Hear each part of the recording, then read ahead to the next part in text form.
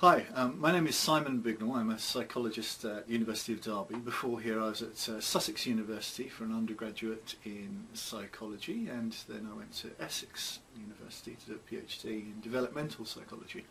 And my specialisms are looking at autism, Asperger's and ADHD. So I'm predominantly coming from a developmental and a cognitive approach to my views of psychology and the applications of it. But more recently I've become interested in cyberpsychology and issues concerning 3D virtual worlds. And I'm particularly interested in these, and have been for a number of years, because it goes right back to my youth. When I was growing up, I had one of the first computers, and I got very interested in avatars. They weren't called avatars back then, they were called little computer people. But I remember I had one computer program which was an amazing program for its day, and it got me interested in looking at virtual life and this notion of identity in virtual worlds. Now, this computer program, of course, as a 15-year-old schoolboy, the first thing you do, instead of feeding it like a Tamagotchi, what you do is you starve him, of course. And my parents really objected to this, and I remember them having a really powerful psychological effect about how this little computer person, this small avatar, was getting iller and iller and iller. I didn't let him die after all, but that early on got me interested in avatars, and I've always had an interest in 3D virtual worlds.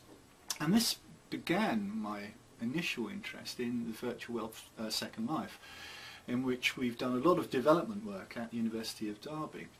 And so what we can provide now in terms of research and development is a very customized, pedagogically oriented teaching and learning space. And so this really has dominated my area of research interest over the last few years. Within the context of academic research, I've been looking at how we can best provide 3D virtual learning spaces for the benefit of our students. And this has led me to do some research in looking at structuring these virtual worlds and particularly tailoring them for the benefit of our students. And over the years we've had a number of research grants which have allowed us to develop this interest. So initially starting back in 2006, where we put together a very aesthetically pleasing 3D space. So we had palm trees and virtual buildings and all manner of different things that looked very nice, but of course were completely useless for teaching and learning.